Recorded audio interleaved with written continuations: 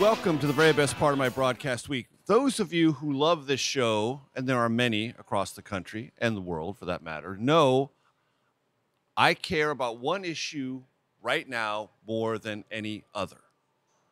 What happened in the 2020 presidential election, and more importantly, what did not happen in the 2020 election, and how confusion and bitterness about that set of facts continues to haunt our politics and jeopardize the future of this great, grand, and glorious constitutional republic, an experiment handed down to us by the Founding Fathers. So we're going to continue that conversation today. My special guest is Ken Block. He has a book, and I want to read you the full title and subtitle. It's one of the longest subtitles I've ever encountered in American publishing history. The title, one word, Disproven. The subtitle, listen carefully.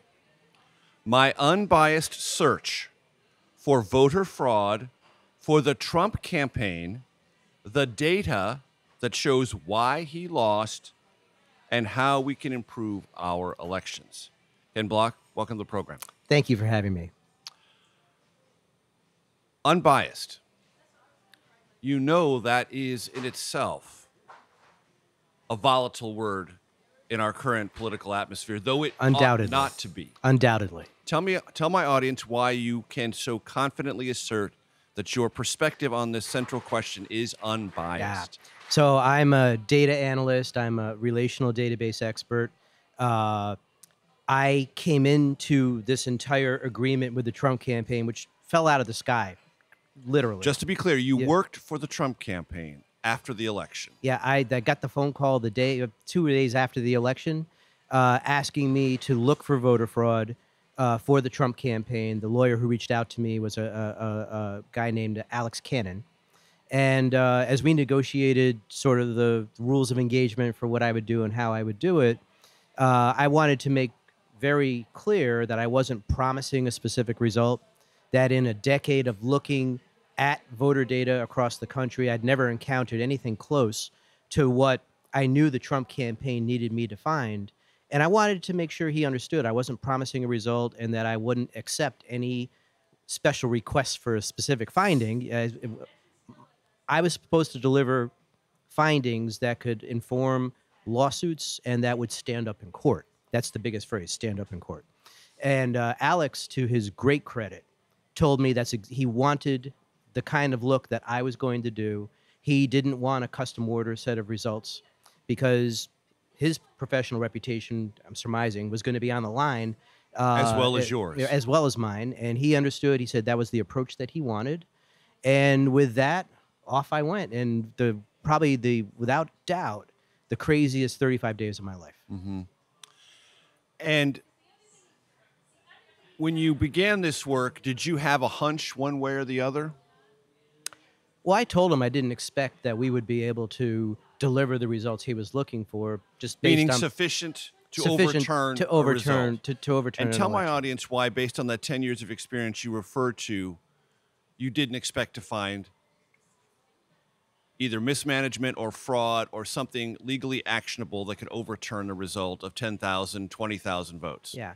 So I've looked in depth at duplicate votes and deceased voters in about 42 states across the country over the years. And I found the largest body of duplicate vote fraud that I found was attached to the 2016 election, where I found about 8,500 votes that I could confirm were individuals who took 2 bites at the apple, but that was across 35 different states. Again, not sufficient in magnitude to alter the results in any way. Right. And the whole narrative itself, that when people talk about voter fraud, especially when conservatives talk about voter fraud, it's attached to, and Democrats do it all the time. And what I found looking at voter fraud in the 2016 election was that Republicans committed the duplicate vote crime just as often as Democrats did. There wasn't a partisan bias to the whole thing. And that's a really important point, Ken. I'm glad you raised that, because there is this assumption that if there's X number of votes that someone questions, all of them went in one direction. Right. And that would therefore catapult, in this case, former President Trump back into office.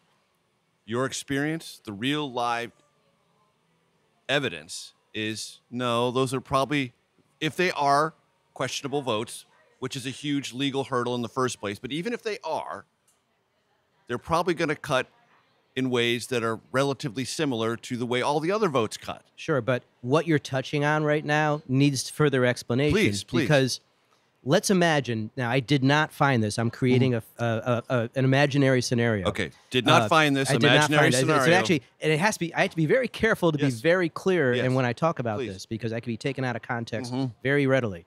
So let's imagine that I found 15,000 fraudulent votes cast in Georgia in 2020. And the margin of victory, just to be, is call it 12,000. 12,000. So let's imagine I found 15,000. Let's imagine. It's imaginary. Even had I found it, the Trump campaign could never prove the harm necessary to prove in court that those fraudulent votes worked against the campaign. And so that's a remarkable thing that many people lose track of.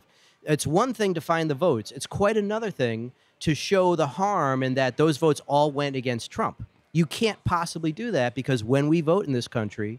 Thank you so much. Oh, perfect. Thank you. I have no idea how I'm going to do this in between breaks. In between during the breaks, so, you're going to do it, Ken. Any day now is our restaurant, by the way. I actually brought a lobster bit. I brought two. So if you were going to eat, we could maybe set ourselves up. But we'll get to the Rhode Island angle in a second.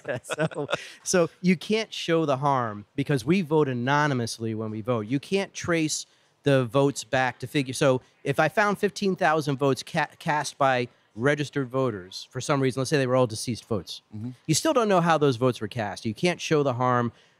I can't imagine a legal scenario where a judge would overturn or either cancel the election or overturn it without being able to fundamentally prove that those votes went against the Trump campaign. It can't be done. So all of these court cases, I think, would have failed even had all the fraud been found. We'll get to some of the specifics in a minute, but when you reported back the evidence you found, did you encounter angry reactions from Alex or anyone in the Trump campaign? So Alex was terrific to work with because not only did he understand the framing in which I was willing to do the work, he told me that he would keep me shielded from all the political pressures that were coming down on him from above. So the White House didn't know that my company specifically was doing the work. So then I couldn't have the political pressures brought upon me, which made my work far easier to do because I didn't need to fend off pressure from anywhere else. Alex was taking care of that. And Alex accepted my findings. The other lawyers that he worked with accepted my findings. He told the January 6th committee that he took my findings to Mark Meadows, Trump's chief of staff at the time. Mark Meadows' response to Alex, as he stated to the January 6th committee, and this made the televised hearings. Yes. Mark Meadows' response to hearing that not only could the campaign not find fraud, but all of the claims that were brought to the campaign's attention were also disproven. And Meadows' response to that was, that means there's no there when he's talking about the claims of voter fraud.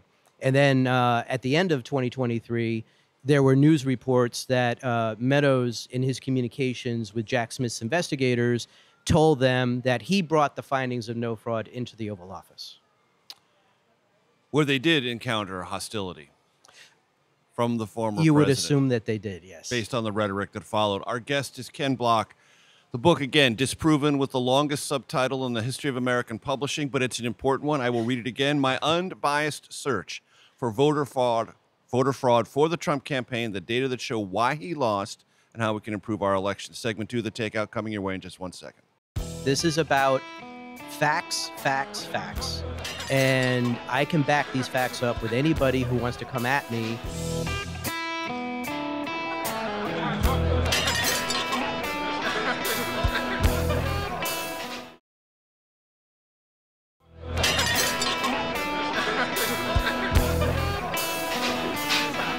Welcome back to The Takeout. As I mentioned in the first segment, Any Day Now is our restaurant.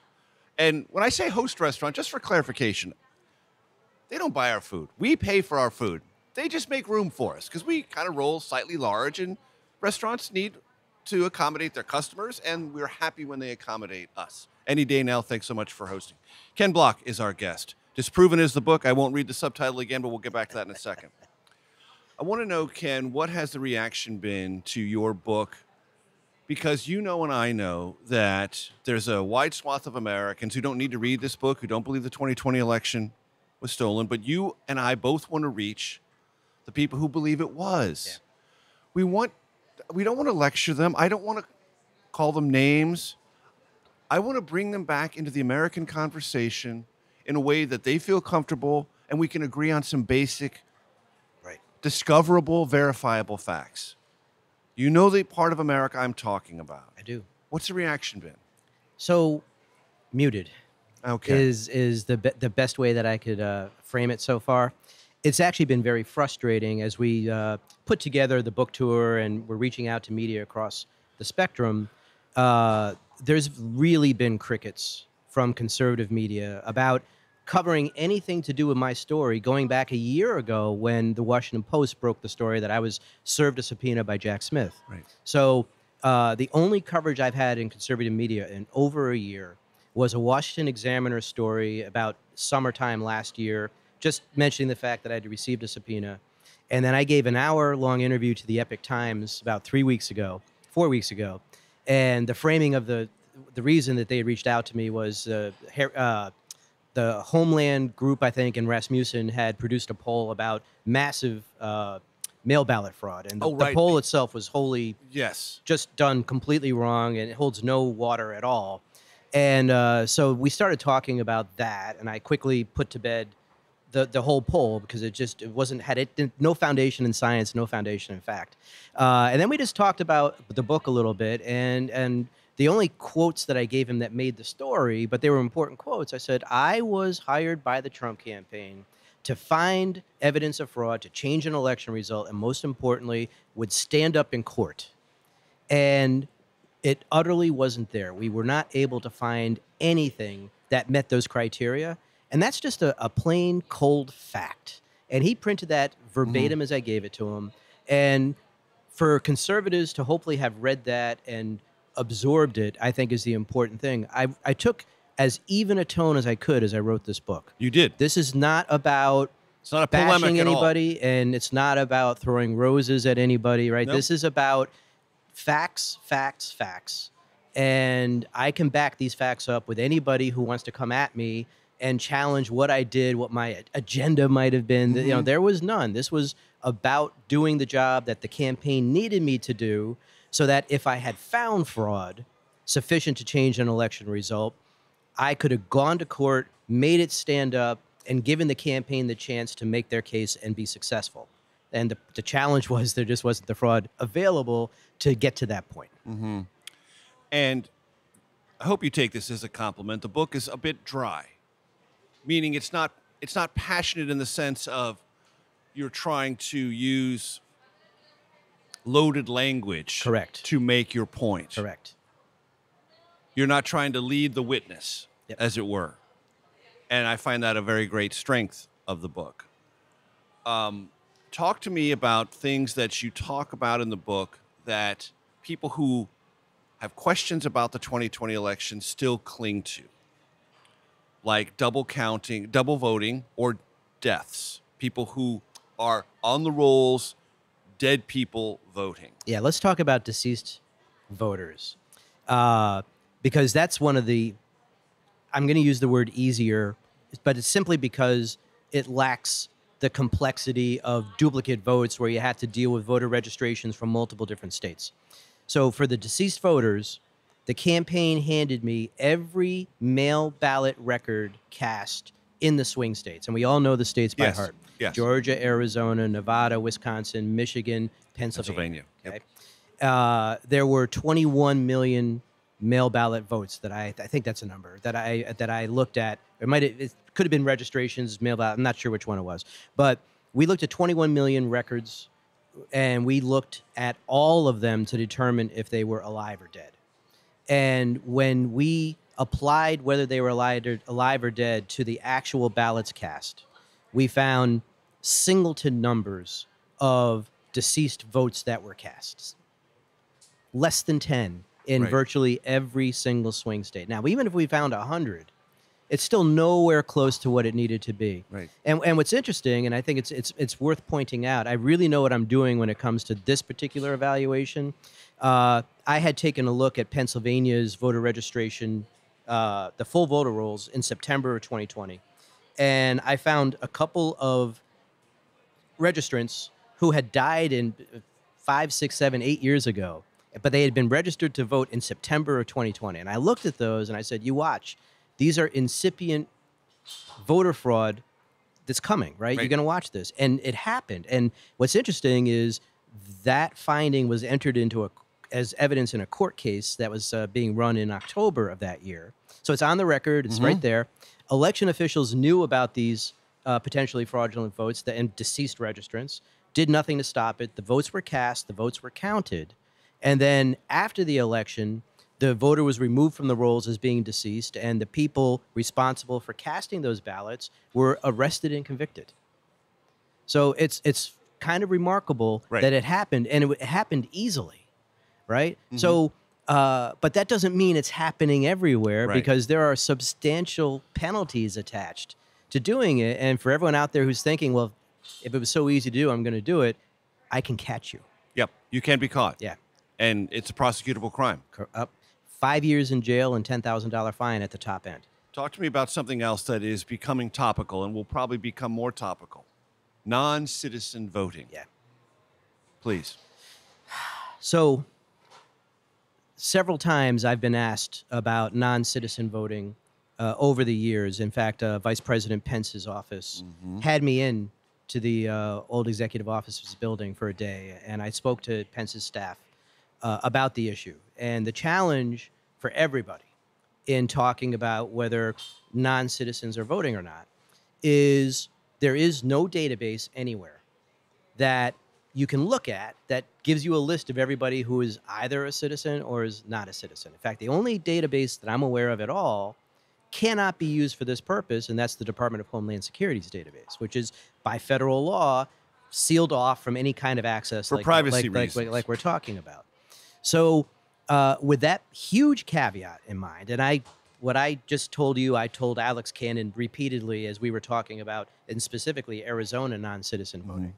And I said that, the closest we can get is using credit bureau information, where credit bureaus have access to Social Security numbers and that sort of thing, and we can try to identify registered voters who don't have Social Security numbers at the credit bureaus or don't even exist in the credit bureaus as maybe some indicator, but it's not. You can't take that to the bank because many students don't show up in the credit bureaus. People who don't own homes and don't have cell phones. There's a 1,000 reasons why the credit bureaus don't know somebody. And I said, and then the worst problem really is young people who don't show up. And just because they don't show up doesn't mean they're not a citizen. In fact, they very likely are. I was given a file of, I think, 1,500 or 2,500 potential non-citizen votes that were cast in Arizona, and the names weren't what you would think. There were as many McGregors as there were Rodriguez's, right? I mean, it was really, I don't know who came up with the list. It was kind of an extraordinary list. And we ran it, even with all the caveats, and what came back was most of about 1,000 of the records we found in the credit bureaus, and everything looked good. For everybody else, the majority of the ones we couldn't find were young. And I said, that's game over right there. You can't go to court with something as muddled as the results that we're seeing here.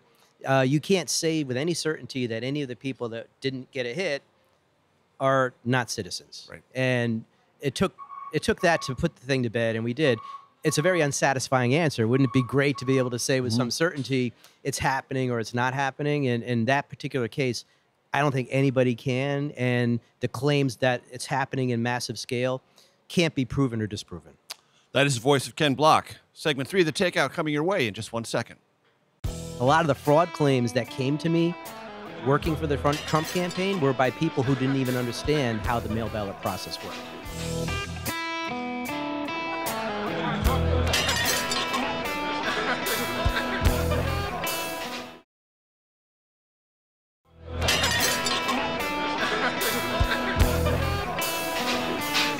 Welcome back to the Takeout, our host restaurant any day now. I think about that in this context. Get over the 2020 election any day now, please. I'm begging you. Ken Block is our special guest. The book Disproven. Subtitle, My Unbiased Search for Voter Fraud for the Trump Campaign. The data that shows why he lost and how we can improve our elections. By the way, I would gladly take any suggestions on how I could possibly shorten that up. But No need to. No need to. I want to read it in full. Back to non-citizens. It is against federal law to vote as a non-citizen. And if you vote in person, you have to show some verification of your registration status. And most people who are non-citizens would be intimidated by that. They wouldn't go in because they could be subject to discovery, which is one of the reasons that the data and the surveys suggest that this is not nearly the problem it is described to be. Yeah, if somebody is here in violation of the law, are they going to stick their neck out and expose themselves to trouble when they need or want to be here because they're working or whatever the situation is? To really get involved in our electoral process seems like an unnecessary risk, and I think people, by and large, are risk averse. So Precisely. it's hard. It's hard to imagine that it's happening at scale. I think there's other more plausible ways that someone could take advantage of weaknesses in our electoral system, other than this one. Now, again, not that it's happening. I'm just saying, if I was gonna script something for somebody, there's other ways that you would do it. Another assertion, mail-in balloting is a pathway. The former president suggests it's a highway to voter fraud. Is it? It can be. I don't believe that it is, because to cast, let's say in the case of Georgia, 12,000 fraudulent illegal mail ballots is difficult. And I want to describe the process, because the process of casting a mail ballot is pretty complicated, and you would need an army of people doing it. So the way it would work, or the way it works, when you cast a vote by mail, maybe a lot of people haven't, you have to fill in a form requesting a mail ballot. Right. You send it in. Election workers confirm that you are who you have a valid record, and that everything matches in terms of your date of birth, your address, and everything else. Only if all that works, they will then mail you an actual ballot, right? And many people don't understand it's a two-step process. Mm-hmm. And a lot of the fraud claims that came to me working for the Trump campaign were by people who didn't even understand how the mail ballot process worked. Right. So the actual ballot is mailed out. You have to cast your vote on the ballot. You have to fill out an inner envelope with, and this varies by state by state by state. It gets very complicated at this point. Some states require you to put your date of birth, your address, and other things. Some states require you to provide additional documentation along with it. The unevenness in how we handle things like this, as a computer guy, drives me crazy. It's not right that we can't do it all the same way in every state, and I think we should. Back part of the book. Right.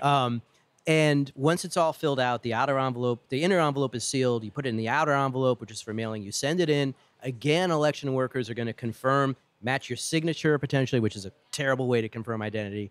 And only then does the vote count. So you can see with all these steps and the checks that are in the middle, it's certainly possible, but to do thousands this way, I think would be extraordinarily difficult. Some in my audience would be saying, wait a minute, some states, don't they send them to everyone? There are some states that do their elections wholly on mail ballot. I believe Oregon is doing it, right? Yep. I think Colorado does it. right? Yep. So Washington State, I believe, now, also. As a candidate, you were once a candidate. I yes. was a candidate. That's the Rhode Island reference and the lobster bib thing. Yes. Yeah. So I ran for governor in Rhode Island twice, and part of the campaign is you architect your final message, right? So the grand finale to a year and a half of campaigning is what you're going to tell your voters in ideally the last week of the election, because so many people don't pay attention up until that point in time. With early voting, in some case, the early voting window could be multiple weeks. Mm-hmm. You have a challenge and a problem with a campaign, because if you bring out your final message too early, a lot of voters that you need to reach aren't even going to receive that message, right? And you have a limited budget. Most people have a limited budget in terms of media and everything else. So it's a hard thing. And I know we shouldn't craft our election regulations keeping candidates in mind. Right. But, it can be a challenge. And in a presidential election with the different windows all over the country, I can't even imagine the headache involved in trying to figure out your messaging strategy with the windows all over the place.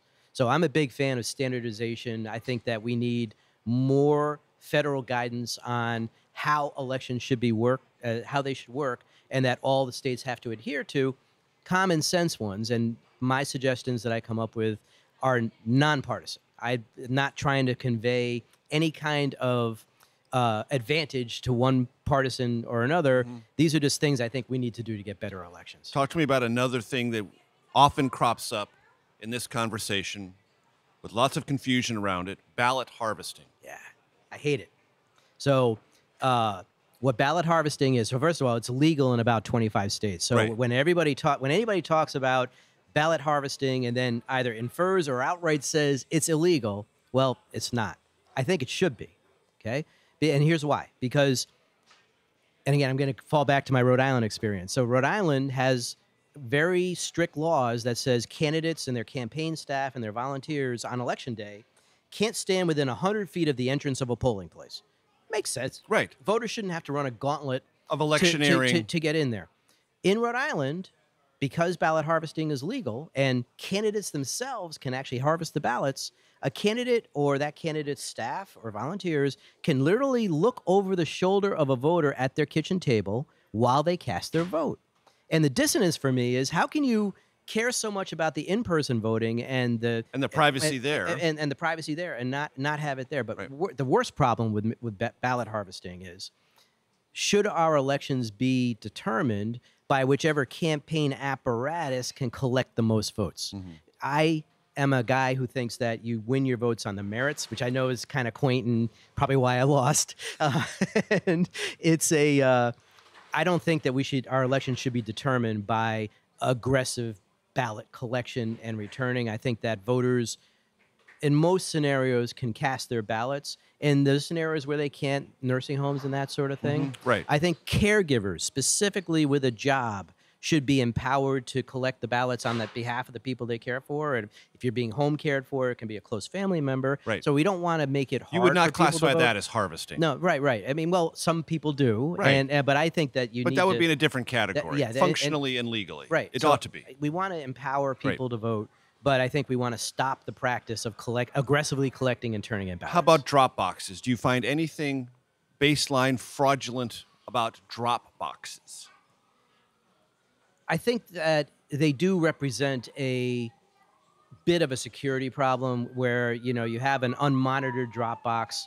Who knows how ballots get in there? I think if you have video surveillance of the boxes, I think that you can solve a Which lot most of those. jurisdictions I think do. you can solve a lot of those problems. Vast majority of jurisdictions yeah. do have video. I mean, in 2020, I voted by mail and I got a mail ballot and I dropped it in a drop box. And let me push back a little bit on that, because I think of a drop box as more secure than The mail. postal delivery, because fewer people touch it. It's more certain. The drop box is a drop box. It's Yeah. a central place that has video surveillance, and it is the one and only place. And they're picked from there, and they're taken to a vote counting area. Yeah. Through the mail, there's a truck, there's a person, there's a bag carrier, there's a processing facility, then there's another delivery mechanism on the other side. Yeah. So when I just think about the number of hands or machines touching it, I actually think drop boxes have some security benefits. Yeah. I think the big Do you disagree with that? I'm putting myself into a conservative mindset. I think the real concern ultimately is just stuffing thousands of ballots into a box. And this is important. The 2,000 mules, I hear it over and over again. Oh my 2,000 gosh, mules, yes. Dinesh and I were on campus together at the same time for a couple of years. So Dinesh D'Souza. Yeah. There is, and it's been thoroughly debunked over and over again. Not that people care who believe. Hold that thought, because I got to go to break. Okay. But it's an important thought. And I don't want to jump in. Ken Block is our special guest. That thought on 2,000 mules and the fraudulency behind it. When we come back, segment 4, the Takeout, in 1 second. So my ballot was mailed in. I died before Election Day. Does my vote count or does my vote not count?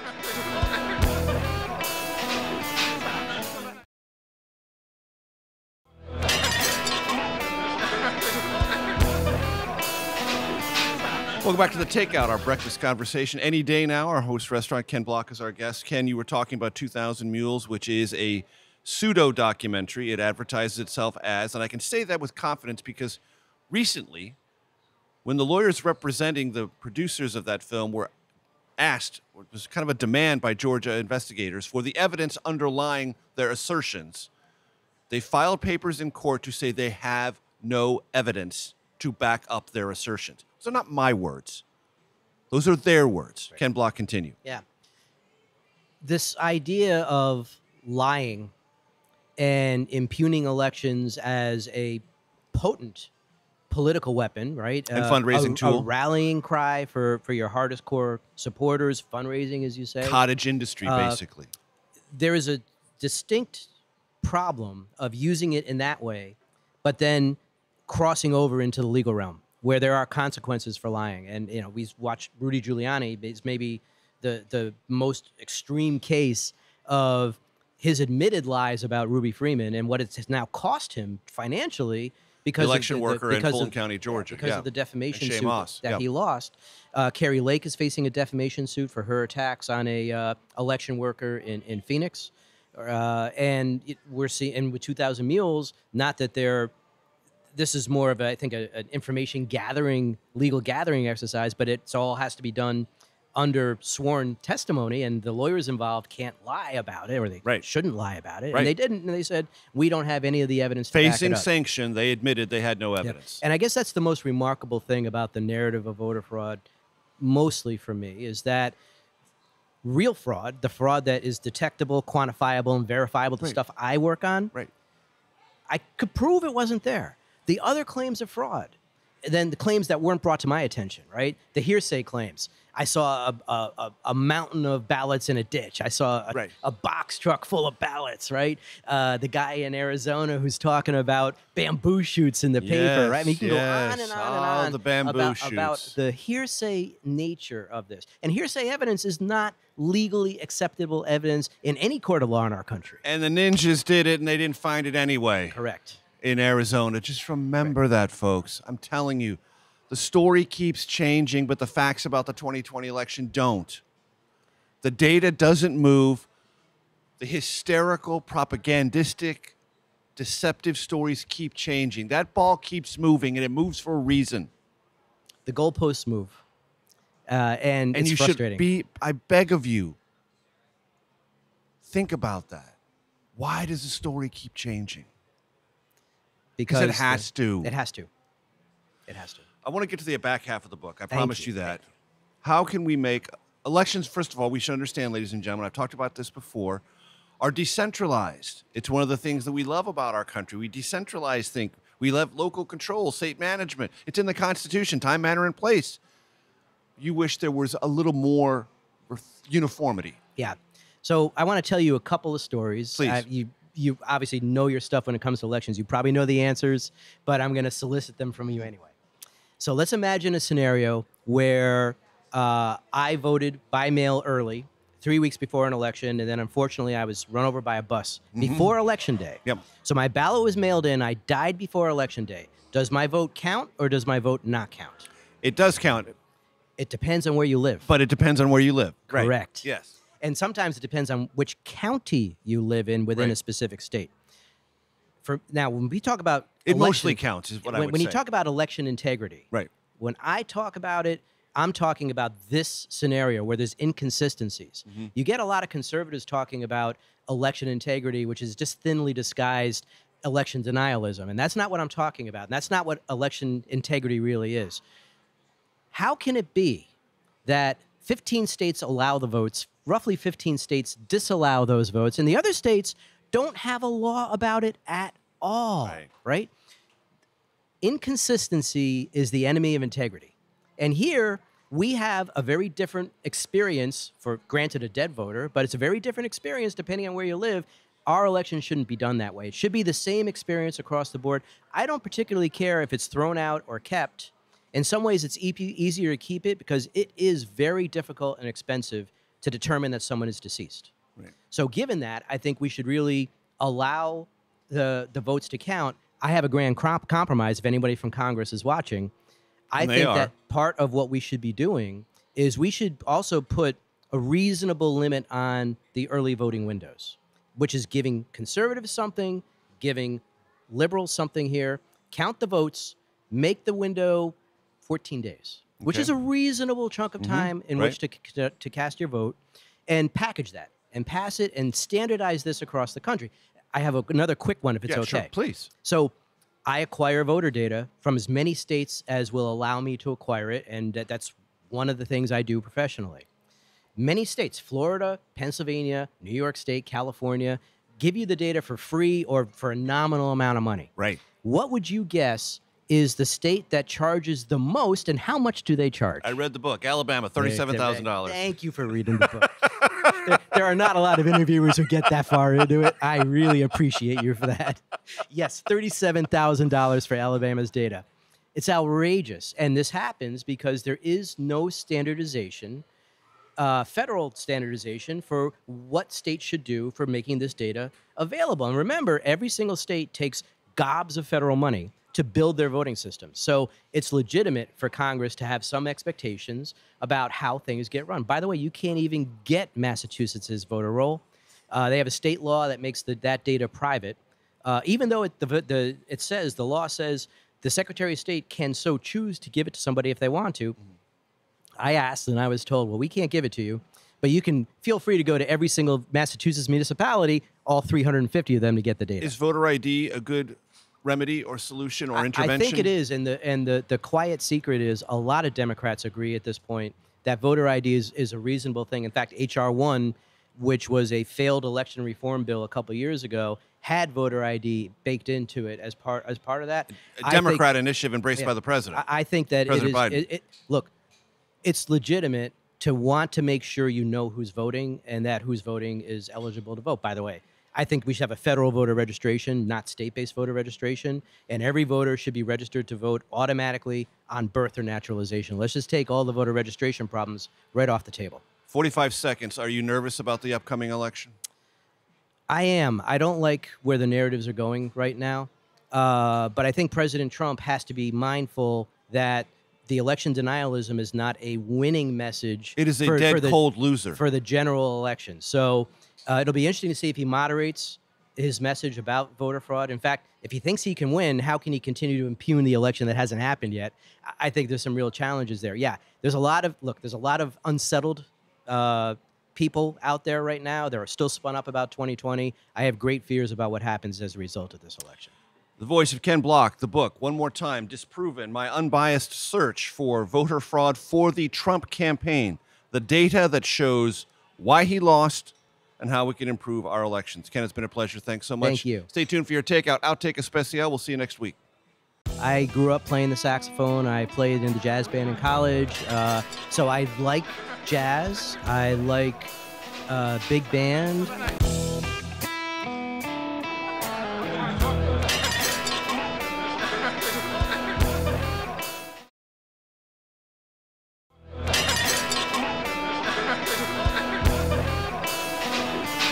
Welcome to your Takeout, Outtake Especial. You know this is the fun and games part of the program. Ken Block is our special guest. Not every data analyst is a fun and games person by nature, but I'm sure, based on my interaction with Ken so far, we will have plenty of fun here in the fun and games segment. So, Ken, we have 3 questions we ask all of our guests. Take them in whichever order you prefer. Most influential book in your life and why? All-time favorite movie or one of your favorite movies? One way to think about that is if you're scrolling through anything and you see that movie, you always stop. Yep. And if you're on a long flight or a long drive and you're really going to enjoy some music, what artist or genre is that most likely to be? Well, let's start with a movie. Okay. I was a usher in a movie theater back in the day. Excellent. And that was the summer of E.T. Okay. And I could, to this day, I can tell you where in the movie the film is just based on the soundtrack. So right, it's that embedded. So it's that embedded. It is a huge part of my my adolescence, and so I'm just going to go with that one. That was kind of a no-brainer. Boy, you know, from a book. For me, one of the lovely parts of that movie is my middle name is Elliot. Ah, nice. Elliot. That's always a great part of that movie. So anyway, carry on, please. All right. Boy, the book that is an interesting. I'm an eclectic reader. I really read across a broad range of genres.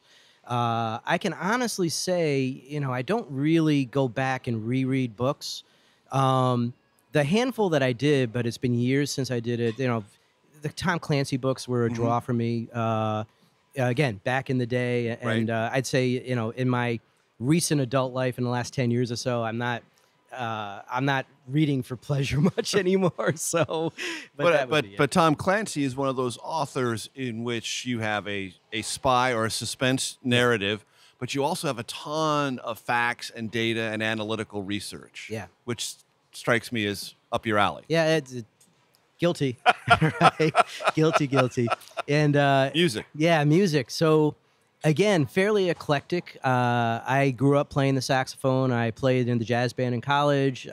So I like jazz. I like big band. I grew up with classic rock. So I'm kind of a weird mix when it comes to all of that, and I love funk. So it's give me a classic rock station, I'll listen to it. Give me some jazz, I'll listen to it. It really depends on the mood and whether I'm trying to stay awake or not. So would Coltrane figure prominently in your heroes? Love Coltrane, love... Not always easy to listen to, folks. I tell you this all the time. Coltrane's one of my favorite jazz performers, but you have to be in certain moods for certain aspects of Coltrane. I had the great privilege... privilege will sound to some ears harsh. I had the great privilege of playing with Dizzy Gillespie. You did? Yes. No way. So, yeah. It was great. Great. Wow. Yeah. Where was that? Tell me that. On campus. He came to campus and we played. The band played with him. Phenomenal. And did you get a chance to riff or improvisation? Did you just jump in and They roll? Depending on the song and what it was. Yeah. So it was. And Dizzy would yield? I can't say that we really talked all that much. Honestly, but we'll let others play. Oh yeah. So it was great. We toured all over the world. It was great fun. So yeah, that's a long answer for what I like to listen to. Here's a lobster bibs. Oh, okay. So we didn't get a chance to really wear these, but these are genuine Rhode Island lobster bibs, and I brought them just in case because my wife's really nervous that I was going to spill on myself. Right, exactly. So, but here you go. That is a first time on the Takeout. I was so worried somebody had done in this. nearly 8 years. Folks. Perfect. The Rhode Island lobster bib. You saw it here. We'll see you next week.